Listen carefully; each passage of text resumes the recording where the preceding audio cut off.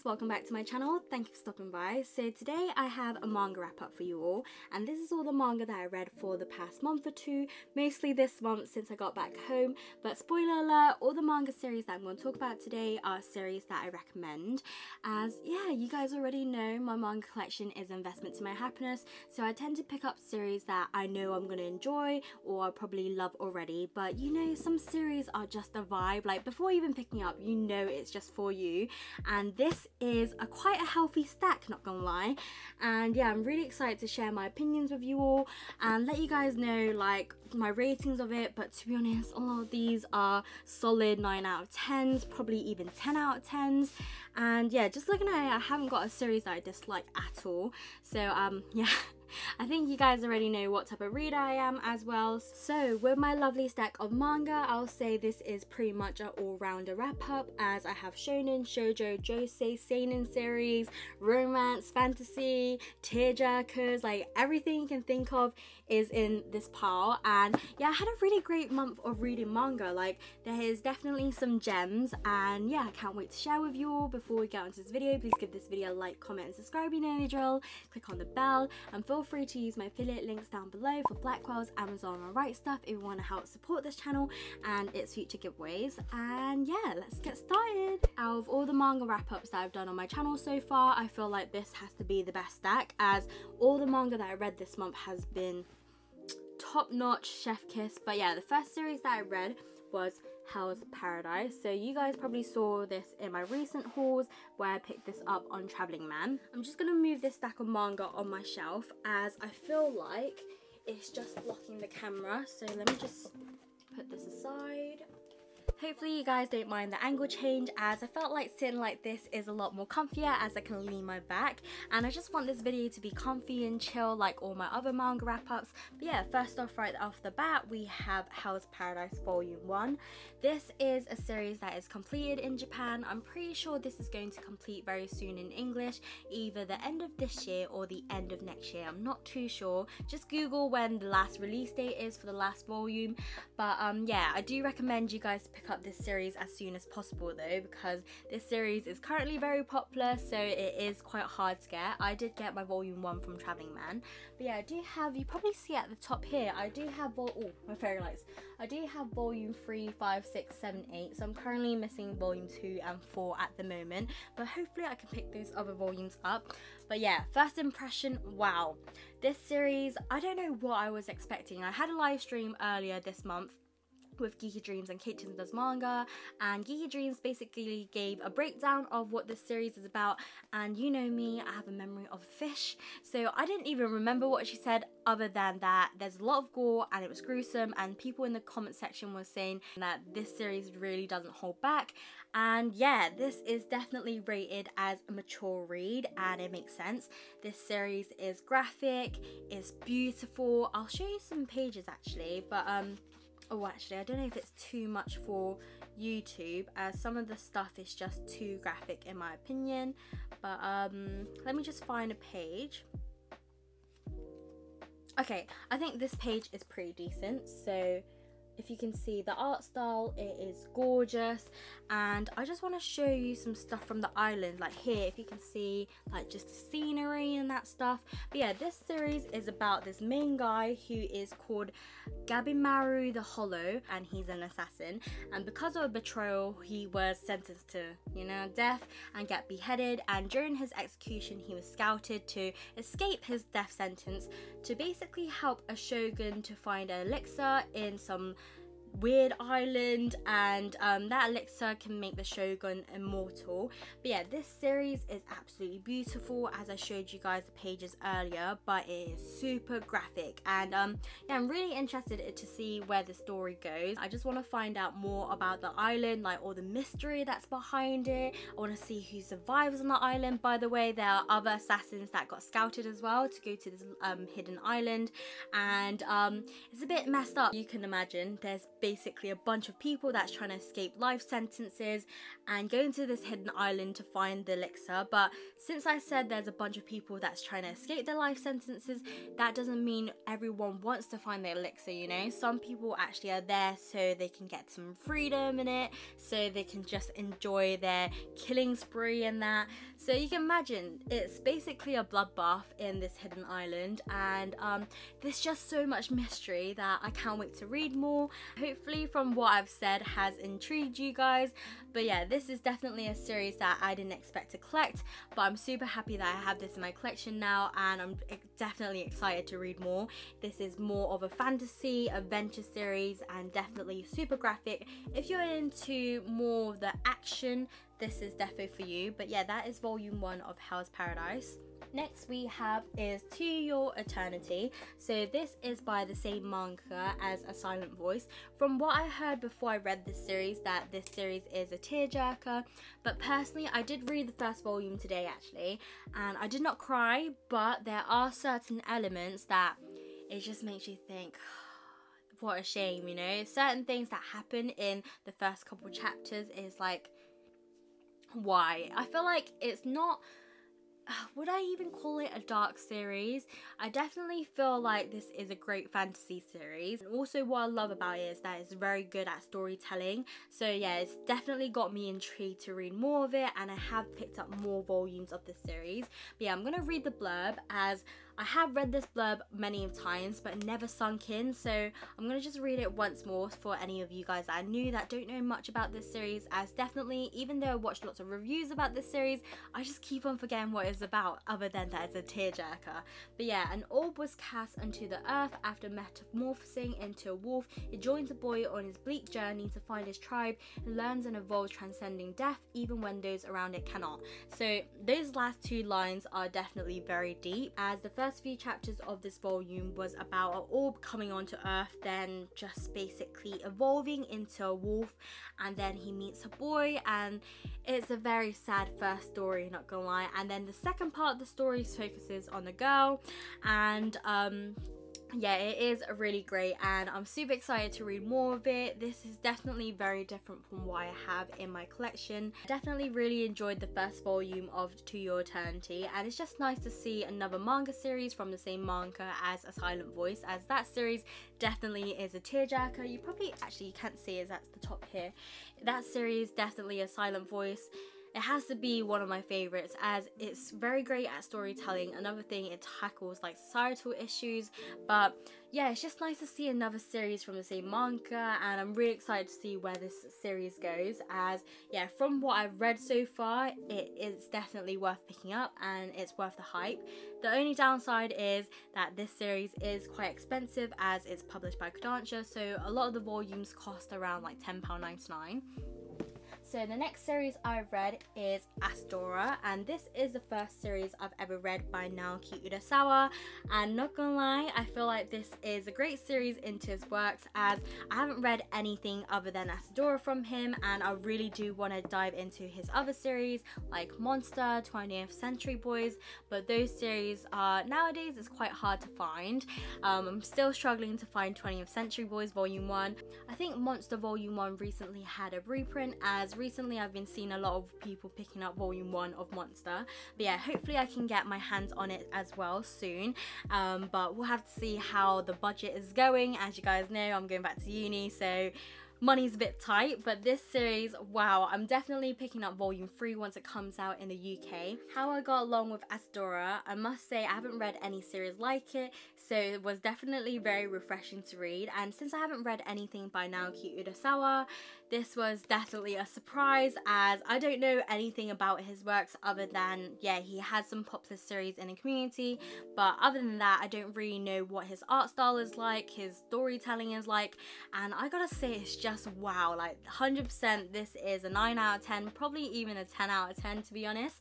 But yeah, with Asadora Volume 1 starts off with introducing Asa, who has many siblings and that, and normally people forget who she is as her family is such a big one. But yeah, one day she accidentally gets kidnapped, and I think a typhoon hit or something, but basically it's not a typhoon. You find out later more in like volume 2, but basically, long story short, there was a big accident, and I will compare it more to a tsunami. So a lot of houses was washed out, a lot of families were separated, and Asa was the one that was like, we need to help feed these people, you know, we need to give them rice, we need to give them water. And she's basically being a big boss, you know, at her age. I don't know how old she was actually in volume 1. So I'm just gonna flick through some pages to show you guys what the art style looks like. But yeah, there is some color pages, and what I love about this series is the quality of the manga. Like, the paper is definitely a bit different than usual, and also I do love a good flap with my manga.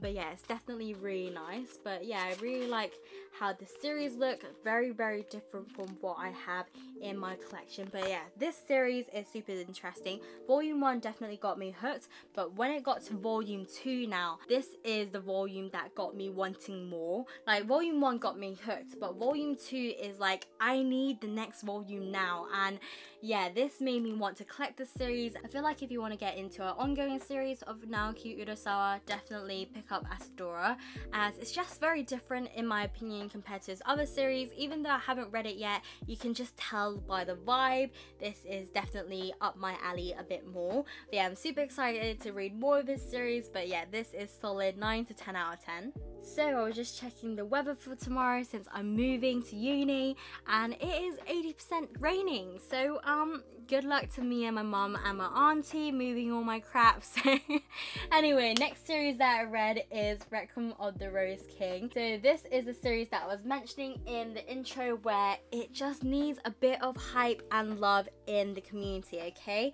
Let me try and give you guys my best shot in hyping the series up, because wow.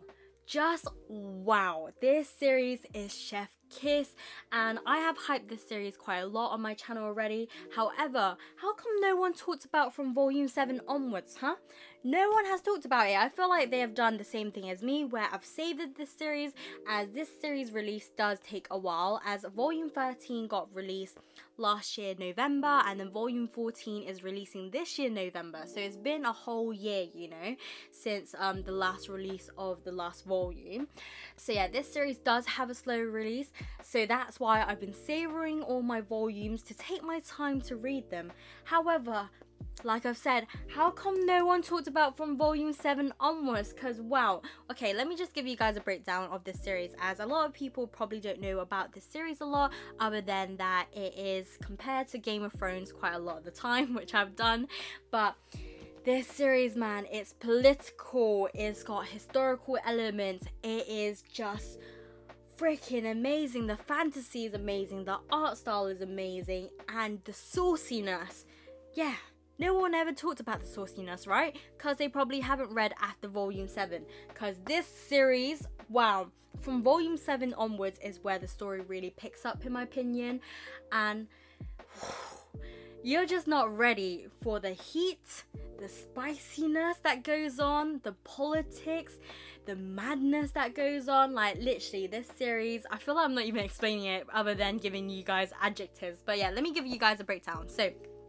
So from volume 1 to 6 of Requiem of the Rose King, it gives you the breakdown of the story, the plot, the characters, the houses. As like I said, this is very similar to Game of Thrones, so there is different houses, so different politics, different kings and queens and that stuff, and people trying to take over the throne. So that is the first volume 1 to 6, and also a bit of like explaining about Rich's problems. Also from volume 1 to 6, the story focuses on the character development, and it is very much needed for all those 6 volumes, as so much things goes on. Like, there is death, there is, like I said, it's very political, so do expect some deaths, and Just so much goes on from volume 1 to 6. However, volume 7 is where the plot just hits you like this. Like, definitely is a 180 turn or 360 degrees turn, whatever you describe it, however you want to say it, I'm not too sure. From volume 7 onwards, it really does play with your mind and it does keep you on your toes. Like, every volume that I read from volume 7,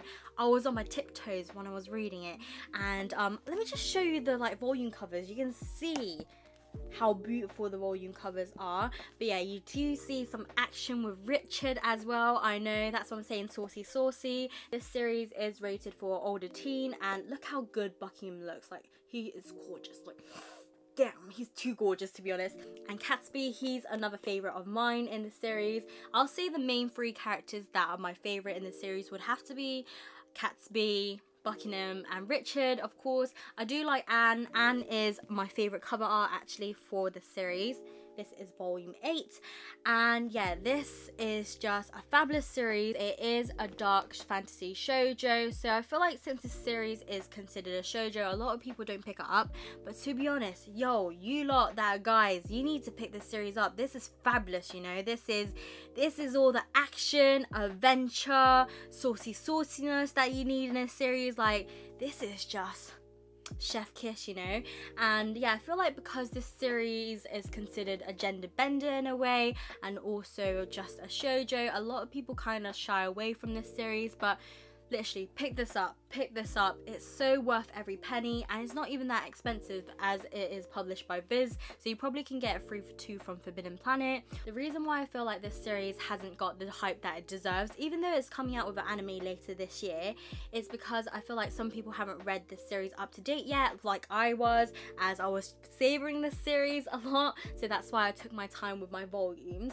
But I'm telling you, if you haven't read volume 7 onwards, you are not ready, okay? I don't want to gas it up too much, okay? But I'm just saying, you guys are not ready, and this series is 100% worth picking up. Like, this is too good, and this is 100% a 10 out of 10 series in my collection. It might take some people a while to get into this series with the first few volumes, but personally I was 100% hooked straight away from volume 1. So if people told me that later on this series will get even better, I 100% would have read this a lot quicker than I've done. So the next series that I read this month is Spy X Family Volume 4. So this is notoriously known in the community for being the best manga for a beginner. So yeah, this series is packed with adventure, comedy, just everything that you need. But yeah, volume 4 was a very fun read, as I like how they adopted this dog. This dog is super intelligent, and it's just a fun volume to read. What I love about this volume and this series in general is that I just love all the shenanigans that the family gets themselves into. It's just so funny. Like, this volume specifically was a very fun read, and I'll show you some pages. But yeah, I just love the dog. The dog is so cute and intelligent, and you just keep on loving the family the more you read the series. But yeah, that is volume 4 of Spy X Family. I feel like I don't need to say much since a lot of people already know what the series is about. But yeah, that is volume 4.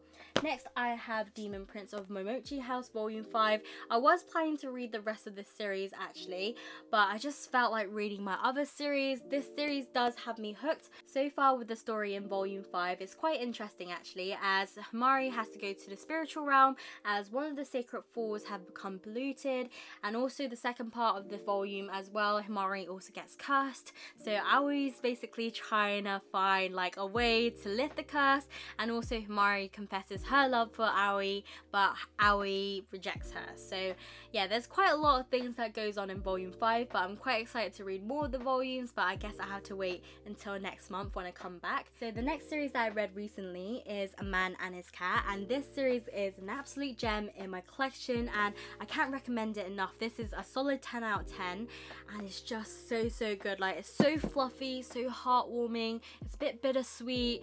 It just gets me in my feels, let's be honest, and I have shed a few tears reading this series. I just don't know how to explain it. Like, I just empathize with the characters so much. Like, even though I don't have a cat, this series makes me want to have a cat and just cuddle with it. It's just so cute. But yeah, this series is about this old man who is a widower who adopts this cat. This cat is normally seen as ugly, as it has a mole mole right here, but personally I find it super cute, and even the old man finds it cute. But yeah, you just see their journey together, like filling each other's void and just being there for one another, like being each other's best friend. It's such a sweet series. So the reason why this man adopted this cat is because before his wife passed away, she always wanted a cat, and now he thought it was the best opportunity to adopt a cat, and it's just a sweet story that I can't recommend enough. Do grab some tissues as you might cry. It's not like sad as this series is not super sad. It's actually very fun. It's just some parts you might be able to empathize with that might get you a bit teary, if that makes sense. But yeah, that is Amanda's cat. So the next series that I read recently is a recent josei that came out, and that is Haru's Curse. I haven't heard much people talk about this series, but that's probably because it literally just came out and this was published by Vertical. And wow, we just don't have enough josei series in the community, let's be honest, and I'm just glad this came out. This is just perfecto. Like, if any of you guys want a new josei series, this is for you. I know the premise of this series might sound uninteresting for others or might be quite triggering. So just a quick breakdown of Haru's Curse. So this series starts off at Haru's funeral, and this is her older sister Natsumi, and this is Haru's fiance. And straight after the funeral, these two start dating. So the story sounds a bit complex and it sounds a bit messed up, so I feel like some people might shy away from the series because of that, but I promise you it's nothing like that. It's not messed up at all. I know from me explaining it, it sounds messed up, but trust me, the way it's done, it's just, it made sense, if that makes sense. And yeah, the story is just written beautifully, and personally I feel like it's a great josei. There's some parts that deals with grief and deals with resentment and that stuff, but in my opinion, it's done really well. And yeah, I really recommend people to read this series. Definitely not what I expected, but I'm really glad that Vertical published this, as I'm pretty sure this is a 2-volume series, so I'm glad they did a thickum. And yeah, let me just show you some of the pages to show you guys the art style. So as you can see, it starts off with Haru's funeral, and yeah, you just see like the things that they deal with. I feel like this series does talk about grief in a very interesting way as well. Personally, I feel like this is more of a fun series than a sad series. But yeah, that's Haru's Curse. So the next series that I read recently is a Sweat and Soap Volume 6. Oh, that's the back.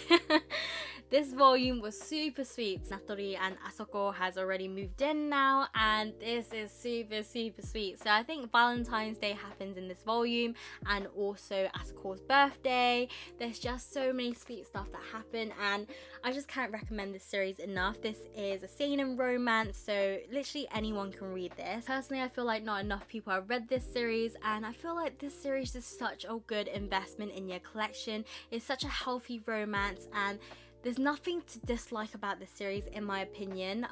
But yeah, it is a great smut series on top as well. Next I've read is volume 3 of A Sign of Affection, and wow, whew, this volume, I think this has to be my favorite volume yet, to be honest. This is just so sweet, and I feel like with A Sign of Affection, the more you read, the more you want, and volume 3 it just melt my heart. Basically, this volume, they start dating, and I'm like, yes, punching the air, because my man made it, you know. It's so me, you know, he's my husbando. I'm gonna say it again, he's my husbando. I'm joking. We can share him, but he's just amazing, and Yuki is just, oh, she's just a gem. I just love the dynamic between these two, as if you look at it, look how cute they look and how sweet and loving. Like, even the back, like, oh, this series is gorgeous. It's not just the art style that's gorgeous, like the story, the plot is so fluffy, and it just makes you melt inside and happy. And like I've said in my previous videos before, like I haven't heard anyone dislike the series as of yet, as there's literally nothing to dislike about. And yeah, this is a fabulous series that I can't recommend enough either. Solid 10 out of 10. And the last series that I read recently is volume 6 and 7 of Perfect World. Whew. Volume 7, boy, like, I enjoyed volume 6, but volume 7, whew, I need volume 8 right now. I just need it, and it turns out I think they're releasing volume 8 in October, so definitely I will be picking up volume 8 once it comes out. But this series, man, I just can't believe that it's going to be completed soon, as this is a 12 volume series, I believe, and is already completed this year in Japan or last year. And wow, This josei series will pull your heartstrings. It deals with a relationship with an able-bodied person and someone that is disabled, and just the trials and tribulations that they go through in their relationships is just, man, you sometimes have to think this world is a bit unfair, not gonna lie, but yeah, this series does pull my heartstrings. It's bittersweet. I just don't know. I'm just super invested in the series and I just need more. And the fact that this series is going to be complete soon, I feel like I'm going to have withdrawal symptoms, same as Sweat and Soap, as this is already complete in Japan as well. Like, what am I going to do with my life without Sweat and Soap and Perfect World? I'm not too sure. I'm not too sure. I think I might go in the corner and cry right now. Right now, I just feel like crying because these two, man, they're meant to be together, okay? Let them be together. Oh. But from the cover arts of the last volume, not gonna lie, I spoiled myself. I'm pretty sure it's gonna have a happy ending. But yeah, oh, I just noticed my volume 6 is super dirty, and it also has a bit of a bump at the bottom. I'm not too sure, but it is what it is. But yeah, this series, fantastic read, 100%, 9 to 10 out of 10. And yeah, that is it for what I've read for the past month or two. But yeah, I do apologize for the lighting change as it did get dark quite quickly. But yeah, that is all the manga I've read. I hope you guys enjoyed this manga wrap up, and I hope I did some justice to some of the series that I've hyped up, as not gonna lie, some of these series really deserve more love in my opinion. But hopefully my opinion and my explanations came through and that you guys understood them. But yeah, I hope you guys enjoyed this video. But yeah, please give this video a thumbs up. If you're new here, subscribe, comment down below, and let me know what series you guys have been reading recently, as I'm super interested in knowing what you guys read, probably something that I can pick up as well. But yeah, I hope you guys have a great day, and I'll see you guys next week. Bye.